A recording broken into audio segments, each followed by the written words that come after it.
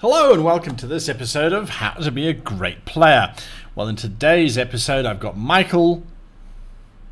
G'day guys. I've got Jono. Hello. Thank you. I've got Simon. Hey, guy. And I've got Freddie. Hello. Who are my usual players at my game Bacon Battalion and the Adventures of the Windswift, which you can find on our sister channel. Now today what we thought we should do is look at how these four great role players came up with the characters that they play in this role-playing game, so that you can go and have a look, see what they do, see the antics that they get up to, and learn from their mistakes, as well as to get inspiration from them and the various antics that they get up to. So Michael, let's start with you. Michael, what aspects do you look for when you're creating a character? That's actually a really interesting question. For me, I believe I've found literally no one in the world who has followed my particular process for building a character, because the first thing I say is, what do I hate? What do I absolutely and utterly despise? And then I set myself the challenge of, now what can I do to make myself like this? It actually started before story. It started with class, because I've always wanted to have a rogue character, and I thought it'd be interesting, like, to build something around that. In fact, that's kind of how I've this is going to be one of those questions you'll ask later, but it's kind of how I build my stuff. I look at something I want to play as first, so, and then I'll build the story around that. Well, character creation for me can be a bit of a tricky process, and it usually starts in quite an abstract way and becomes more solid as I get into actually playing the character. So I usually find some sort of aspect of the world that I can hook onto. In this case, it was flying ships. I love flying ships anyway, so that was easy. By extension, then comes the concept of flying itself. Flying has ideas around freedom and escape from the troubles of the world. This then allowed me to sort of introduce an idea of a conflict between the desire to flee the world and the demands of conscience and responsibility and duty, which in turn led me to solidify his background. Flying was an escape from a tragedy in his past, and the druidic orders are a very clear path to a very special kind of freedom and becoming a flying animal. Since this is a campaign, I want to play something that I generally like to play, rather than something that I want to explore.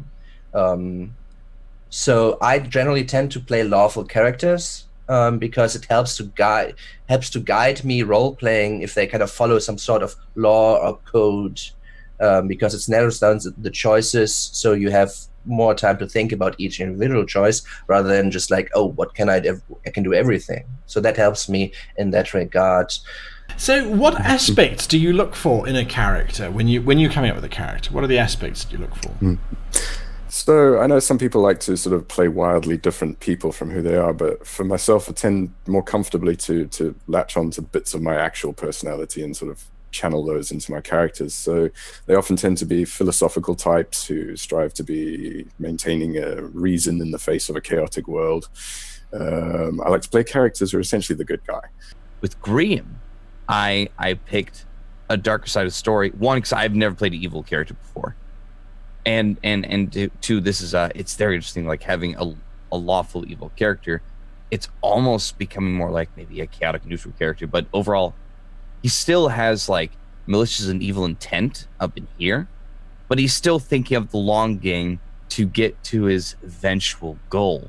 I mean, at one point, if there's an opportunity that will get him to his goal, and that means leaving the party, he'll go. It's not going to take a moment's thought. I look for a character that works in a group. I think that is super important.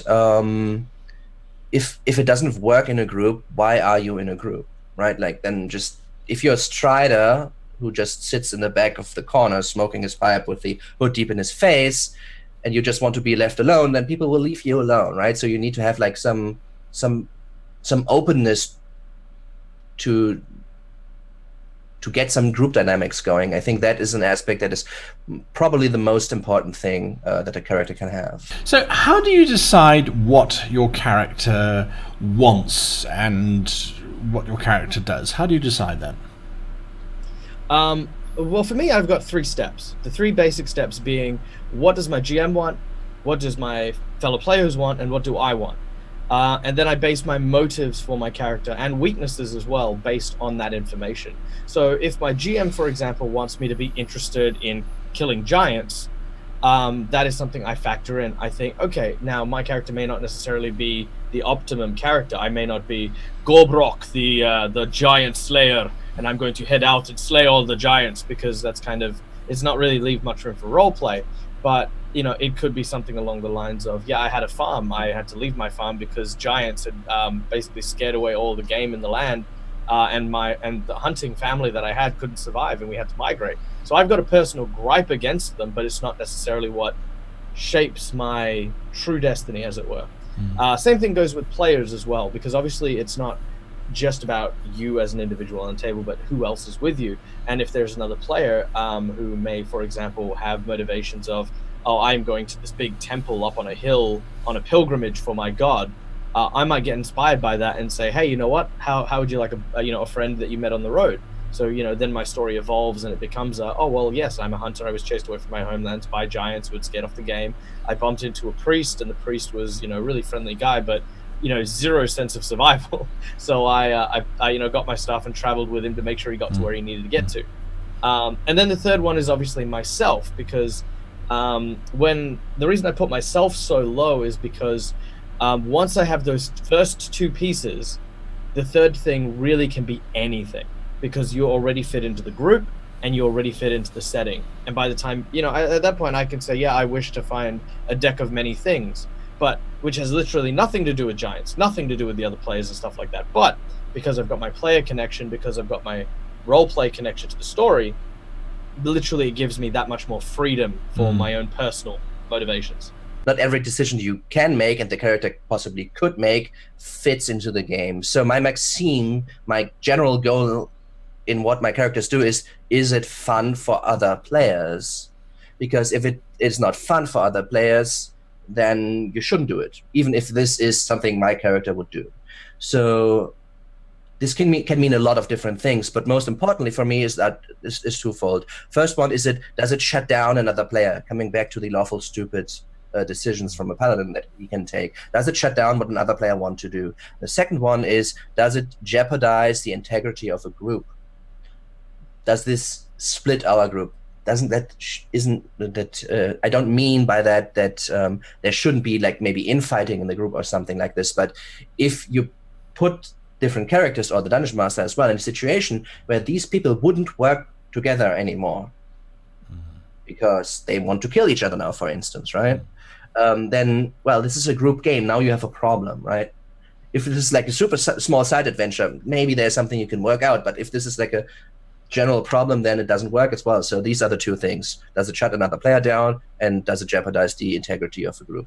And if these red flags, or maybe other things depending on the players I play with, and if these red flags are kind of satisfied, then kind of, okay, what fits the character the most, then that's what I go with. Or if it doesn't fit these flags, then maybe I do something that wouldn't necessarily fit with the characters, because then the game can go on, and that is obviously more important.